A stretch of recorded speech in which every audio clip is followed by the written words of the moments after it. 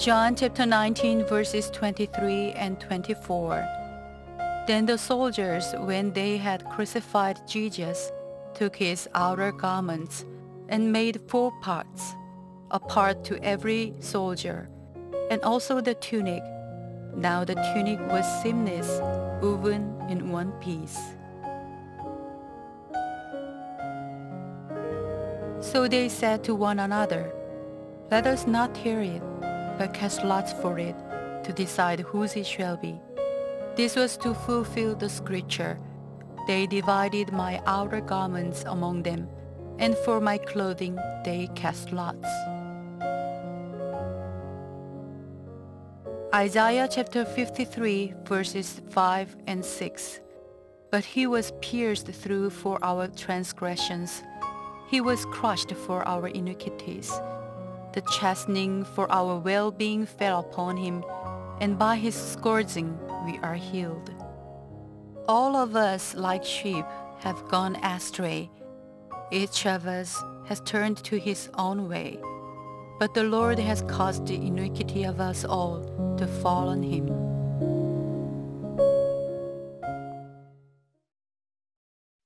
Dear brothers and sisters in Christ and viewing audiences, this is the 13th session of the message of the cross, and I will tell you about the providence hidden in Jesus' outer garment and tunic.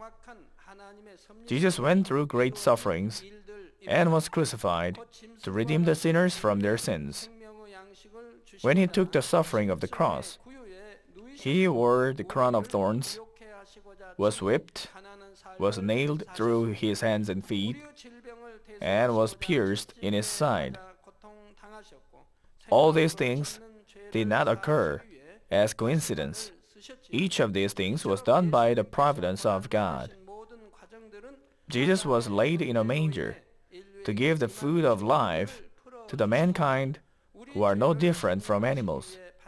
He led a life in poverty to give us richness. He was whipped to redeem us from diseases, and wore the crown of thorns to forgive our sins that we commit with our thoughts. Likewise, the processes of Jesus' sufferings were necessary to set us free from the curse caused by the disobedience of Adam and redeem us from our sins. In this session, I will testify to the providence hidden in Jesus' clothes and in Jesus being nailed through his hands and feet. I hope you will more deeply realize the love of the Lord, who with joy took all the sufferings for us. I pray in the name of the Lord that you will become the Lord's beautiful brides who can give up your life for the Lord. Dear brothers and sisters in Christ, viewing audiences, Jesus was whipped and wore the crown of thorns, so his face and body was covered with blood, and now he had to take the heavy cross. He carried the cross on which he was going to be hung and went up to the Golgotha. When he arrived, the soldiers took off his clothes.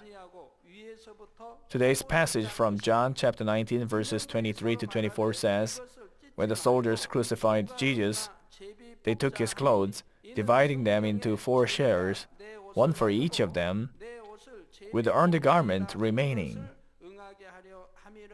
This garment was seamless, woven in one piece from top to bottom.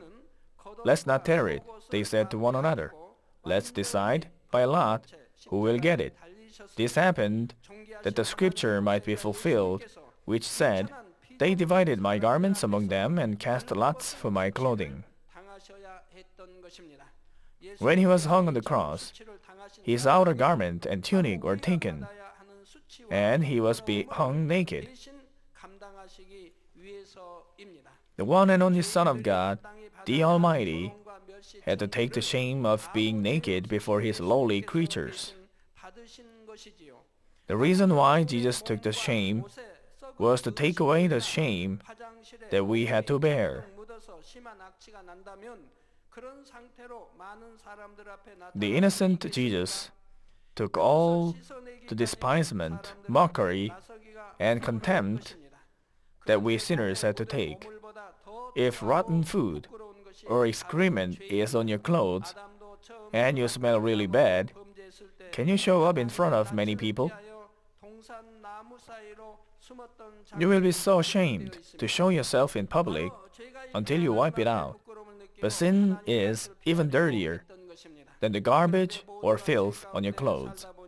When Adam first committed a sin by eating from the tree of the knowledge of good and evil, he hid himself from God's face among the trees. Because he had sinned, he felt ashamed before God and tried to hide from God's face. But since all are living in sins as the time goes, people are getting number and number about sins. Even when they commit sins and do evil, they say everybody does it. Their conscience is getting hardened. Furthermore, it is the last days now, and we are living in a world wickeder than any other time. If the people 30 or 50 years ago see the world of today, they will be so shocked. The sins that used to be considered so abominable before are happening so often nowadays. It is because these shameful things that were not even imaginable before are so prevalent in today's world.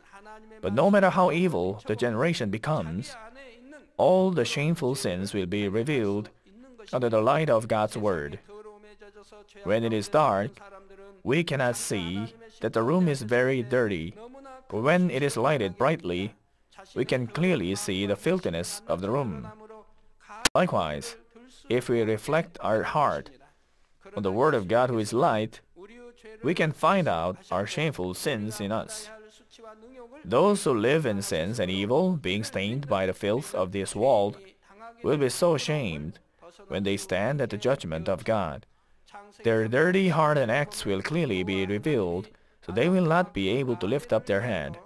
But Jesus redeemed us from our sins and the contempt and mockery that we had to take, so that we who believe in this do not have to be ashamed. Genesis chapter 3 verse 21 says, "The Lord God made garments of skin for Adam and his wife, and clothed them." To cover the shame of Adam and Eve, who were being driven out of the garden due to their sins, God made garments of skin and clothed them. Jesus, who came to this earth, was hung on the cross naked and redeemed the sinners from their shame. In Revelation chapter 3 verse 18, Jesus advises the church of Laodicea to buy white clothes to wear so they can cover their shameful nakedness. The Lord is warning those who are lukewarm in their faith, professing their faith in God, to sanctify their heart and get ready to receive the Lord. I hope you will be grateful from the depth of your heart for the love of the Lord who took the shame for sinners. I pray in the name of the Lord that you will quickly accomplish the complete sanctification so that you will receive the Lord without any shame. To your brothers and sisters in Christ, the soldiers took Jesus' outer garments and made 4 parts, or part to every soldier, and also the tunic. Now the tunic was seamless, even in one piece. So they cast lots for it, and one soldier took it. Now, in this serious situation where the innocent Jesus was being crucified, does it really worth to write about what happened to his garments? You may feel it is strange that the Bible is writing so much in detail about that the soldiers took the 4 pieces of Jesus' outer garment. His tunic was seamless and even in one piece from top to bottom, or the soldiers cast lots for it. The Bible is the very essence of God's mind and thoughts. And why is this recorded, both in the Old Testament and the New Testament, in so much detail? Also, Jesus' clothes were not made of expensive materials or decorated with jewels. They were worn out and stained with dust and blood. It is also strange that the Roman soldiers divided the garment and cast lots for tunic. Furthermore, it is prophesied in Psalms that was written very long time ago. Psalm 22 verse 18 says, "They divide my garments among them and cast lots for my clothing." Also, today's passage says this happened that the scripture might be fulfilled, which said, "They divided my garments among them and cast lots for my clothing." You will hear how the prophecy was fulfilled in this message. The Bible is showing us important providence of God through the garments of Jesus. It foreshadows the history of Israel after the time of Jesus. Let us first look into the providence in the outer garment. Jesus is the Son of God and the King of Israel, the people of God. The outer garment of Jesus symbolizes the country of Israel and its people. And since this outer garment of Jesus was divided into four, the form of the garment disappeared, and only the material, the cloth, remained. This stands for that the country of Israel would be destroyed and would lose its form, just as the outer garment of Jesus was divided. Just as only the pieces of cloth, the material of the garment, remained, only the name of Israel remained. The Roman soldiers dividing the garment symbolizes that Israel would be destroyed by the Roman Empire. The outer garment was divided into four, and this stands for that the people of Israel would be scattered into four directions to all of the world.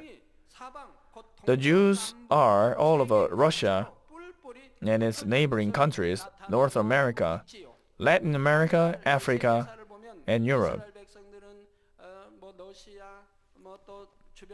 But they did not come to Korea. Korea is also a country of one race. Jews did not come to Korea, and there is God's providence here too. The history after that was certainly fulfilled that way. In Luke chapter 19 verses 43 to 44, Jesus prophesied about the city of Jerusalem. "The days will come upon you when your enemies will build an embankment against you and encircle you and hem you in on every side. They will dash you to the ground, you and the children within your walls. They will not leave one stone on another, because you did not recognize the time of God's coming to you." As prophesied by Jesus, Jerusalem was surrounded and attacked by the Roman army led by the General Titus in 70 AD. The people of Israel struggled against the Romans, but finally the city was conquered and the whole city was destroyed. As Jesus said, "They will not leave one stone on another." The Roman soldiers destroyed even the stones of the temple. According to a record in history, more than 1 million Jews were killed, and many of them were crucified while the city was conquered.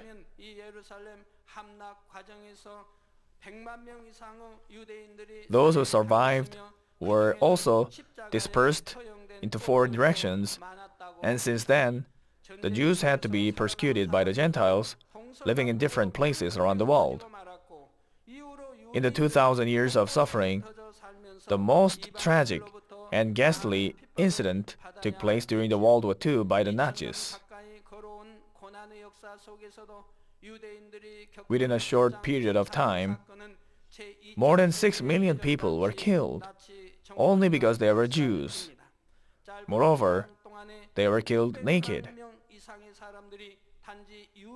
Recently, United States attacked Iraq, and almost the whole country was destroyed, but the number of deaths is only some thousands until today. But in case of Jews, their population is not very big to begin with, but still 6 million of them were massacred. You can see how many people were killed. Before I believed in God, I thought it was strange when I heard about the massacre of the Jews. Usually, when they execute a condemned criminal, they let him put on clean clothes But so many Jews were naked when they were killed. So I thought it was very strange. But after I believed in God and came to understand the providence in the cross, I understood the reason. This kind of deaths of the Jews was one of the curses that fell on them after they killed Jesus, who came to them as their king. Although those who directly crucified Jesus were the Roman soldiers, it was the Jews who asked them to crucify Jesus. Since Judea was under the Roman rules, there had to be the permission of the governor sent by the Roman Empire to kill Jesus. Pilate, the governor of Judea, knew Jesus was innocent, so he did not want to sentence him to death. But because the Jews kept on demanding death sentence, Pilate said, "I'm innocent of this man's blood, namely Jesus' blood." He said, "It is your responsibility." If he said, "I am innocent," was he really innocent? He was the one who had the authority to give the death sentence. And knowing that Jesus was innocent, he still gave the death sentence because of the pressure from the people. So firstly, the responsibility is on the Jews, but Pilate said, "I am innocent and it is your responsibility."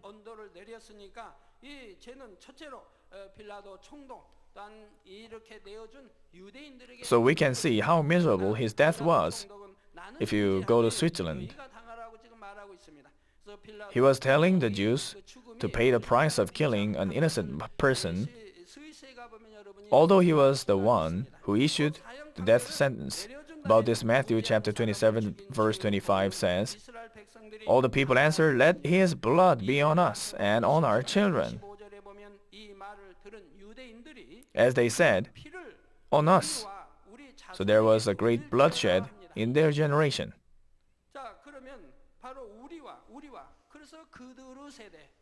Jerusalem was conquered by the Roman general Titus. More than 1,000,000 people were killed.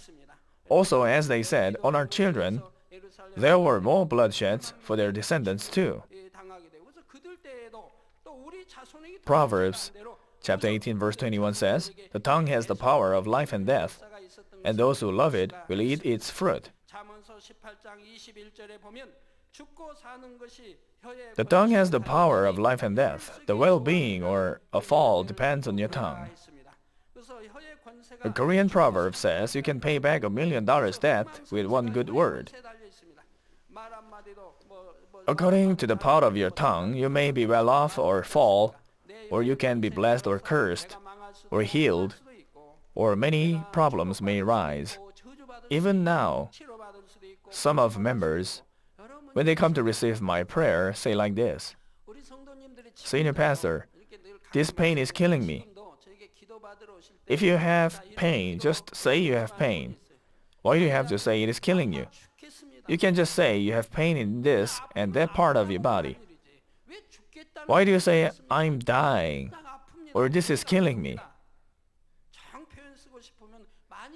So you feel the pain all the more greatly.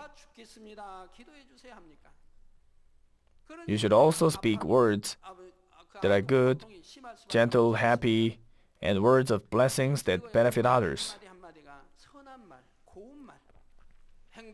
When you speak truthful, good, and gentle words, you will receive blessings. But because you don't speak gentle words, curses follow for whatever bad words you say. Trials and sufferings will follow. So if you go into spirit, you will naturally speak gentle words. You will see and hear only good things, and you won't see or hear any bad things. You will speak good words, so you won't have any tests or trials. If anything like that comes, it is only a test for your blessings. Even the Jews received the retribution as they confessed. They were massacred, naked, during the World War II as a retribution of killing Jesus naked.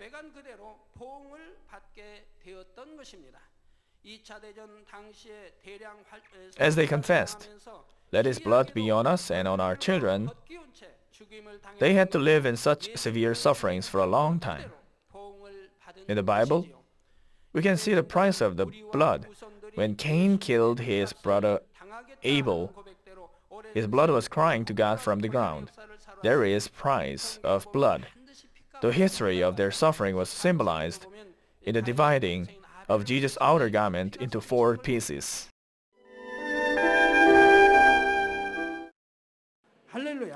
Hallelujah, the Almighty God of love. Lay your hand on all your children, on all GCN viewers who receive this prayer on television. Lay your hand and manifest your work that transcends time and space on every viewer who receives this prayer in faith in every corner of the world. Give each of them the faith by which they can believe and drive out all the power of negative thoughts and doubts. Drive out all trials and sufferings. Scorch by the fire of the Holy Spirit and cleanse with the blood of our Lord from head to toe, the 5 viscera and the 6 entrails, each joint, and all nerves, tissues, and cells. Manifest the most high power of creation. I command in the name of Jesus Christ, the enemy devil and Satan, all diseases, bacteria, and weaknesses, go away. All contagious diseases, go away.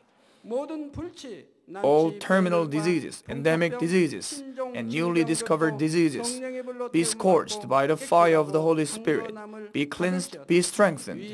Let there be healing of gastric cancer, lung cancer, uterine cancer, intestinal cancer, and skin cancer, AIDS, leukemia, cerebral apoplexy, heart diseases, lung diseases, all kinds of women's diseases, hypertension, hypotension, diabetes, skin diseases, and inflammation. May polio, paralysis, arthritis, and herniated disc be healed and made perfect. May the pain from lumbago, headache, and neuralgia disappear. May all after effects from a variety of accidents be cleansed and made perfect. May cold, flu, fatigue from sickness, and thyroid diseases be scorched by the fire of the Holy Spirit and be cleansed. Epilepsy, autism, depression, nervous breakdown, and all kinds of mental diseases go away. May all darkness be driven away, and let there be joy and peace in their hearts. Father God, by the most high power of creation, may all that is weak be made perfect and whole again. May all that is paralyzed become loosened, and may the crippled walk and jump. May the dimmed eyesight be brightened. May those with troubled hearing hear well. May the blind receive sight. May the deaf come to hear. May the mute begin to speak. Father, bless those who are unable to conceive. Rejoin broken bones, and make perfect and whole all burned parts of the body. Cleanse by the fire of the Holy Spirit those who suffer from addiction of narcotics, drugs, toxicants, and poison. May the dead and dead nerves and cells revive. May all darkness be forced away, and may all evil spirits be driven out. I command in the name of Jesus Christ, the enemy devil and Satan, and the ruler of the kingdom of the air, go away. May all their messengers be also driven out.